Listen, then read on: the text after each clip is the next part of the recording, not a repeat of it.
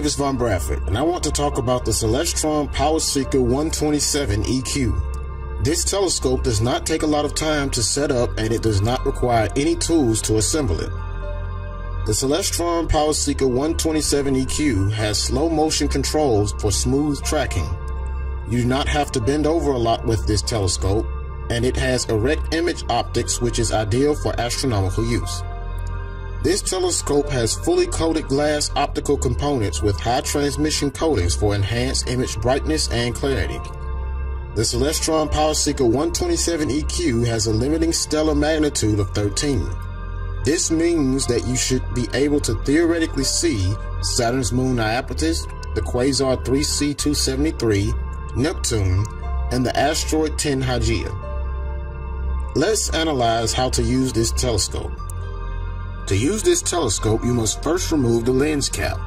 As you can see, this particular telescope's optical design is based on a Newtonian reflector, which uses a concave primary mirror and a flat diagonal secondary mirror. It has an aperture of 127 millimeters or 5 inches and a focal length of 1000 millimeters or 39 inches. This telescope can be also considered as a Schmidt-Cassegrain catiotropic telescope. This type of telescope combines a Cassegrain reflector's optical path with a Schmidt corrector plate to make a compact astronomical instrument that uses a simple spherical surface. Remove the protective cap to put in one of two of the eyepiece adapters. The focal length of eyepiece 1 is 20 millimeters or 0.79 inches.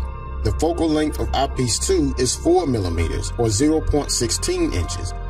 Eyepiece 1 has a magnification of 50 and piece 2 has a magnification of 250. The Barlow lens triples the magnifying power of each eyepiece. Attention, Achtung! Do not look at the sun with this telescope or aim it at the sun. You can damage the equipment.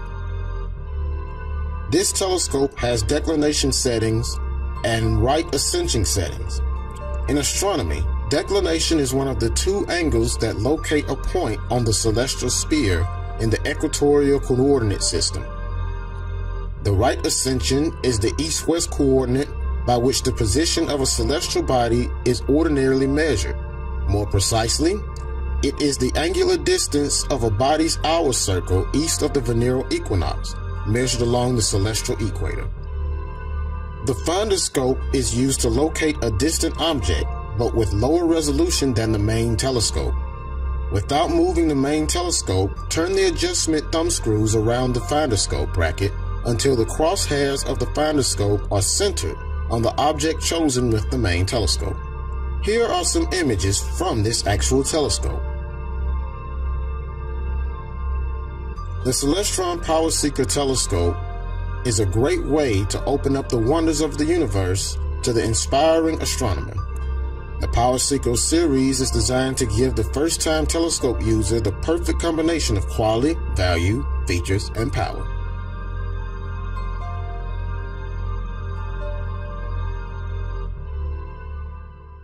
The Celestron PowerSeeker 127EQ is an amazing telescope. I've personally seen the Orion Nebula, Jupiter, and other celestial objects in great detail. Keep looking up into the great beyond.